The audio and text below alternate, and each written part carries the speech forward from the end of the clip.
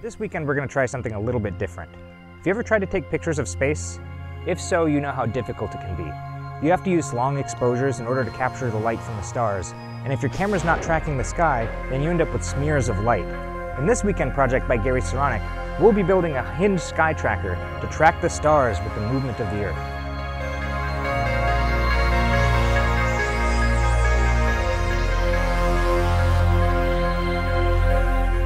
In order to build this project, you'll need these parts and tools. You can use a prototype board to make things tidy, but there are so few parts that you could just solder them to each other as shown in the schematic. Just make sure you heat shrink any bare wires to prevent short circuits. Solder the 2-conductor cable to the RCA plug and connect it to your circuit where the schematic indicates the DC motor will be. This lets you easily unplug the electronics when you need to. You'll connect the motor and RCA socket later. It might be tempting to substitute a regular 500 ohm potentiometer for the one specified, but you'll need the precision of the multi-turn potentiometer. The regulator circuit is housed in a project box. You can use something store-bought, but we're using one from laser-cut plywood. You'll need to drill 3 holes in it. One for the power switch, another for the wire that connects the electronics to the motor via a standard RCA jack, and a 3rd hole to access the potentiometer adjustment. Carefully position the pot so that its adjustment screw is accessible through the hole you drilled, and glue the part in place. For the mount to track accurately, the drive rod needs to be curved into an arc with a radius of 7 inches. It's difficult to evenly bend a short length of threaded rod, so start with a piece that's at least 12 inches long. Use a compass to draw the required arc on a piece of paper taped to a flat surface.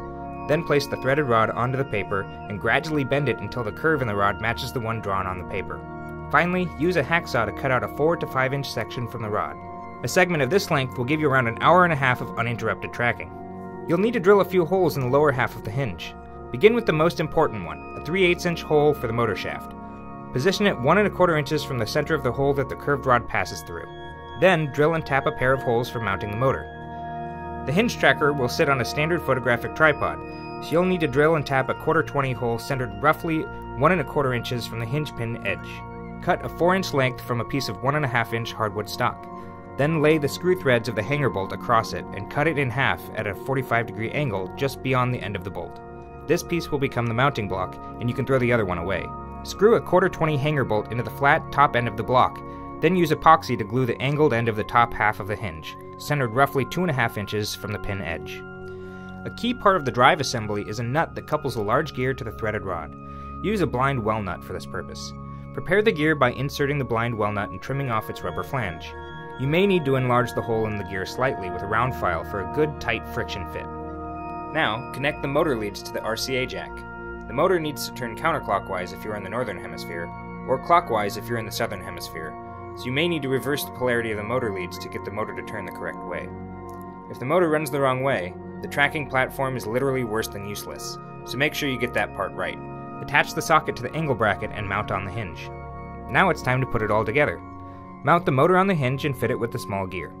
Attach the threaded rod segment to the last hole on the top half of the hinge using a pair of nuts and washers.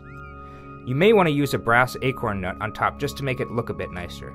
The threaded rod should pass through the corresponding hole on the bottom half of the hinge without binding.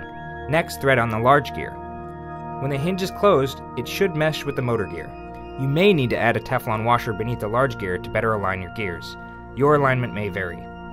Now the hinge tracker is complete. Before attempting your first photograph, you have to adjust the motor speed so that the large gear turns at exactly 1 RPM. The easiest way to do this is to mark one of the gear's teeth with a felt pen, and add a small tick mark to the base. Run the motor and start your stopwatch just as the marked tooth aligns with the tick. After exactly 2 minutes, stop the motor and see where the marked tooth is relative to the index mark. For increased accuracy, let the motor run up to 5 minutes. Adjust the multi-turn potentiometer to speed up or slow down the motor accordingly, and repeat the test until the gear is turning at the correct speed. To take photos with the tracker, you first have to align it with the north celestial pole. For wide-angle shots, simply sight along the hinge and aim at Polaris, the North Star. If you're using a longer focal length lens, or shooting exposures more than 1 to 2 minutes long, you'll need to be more precise.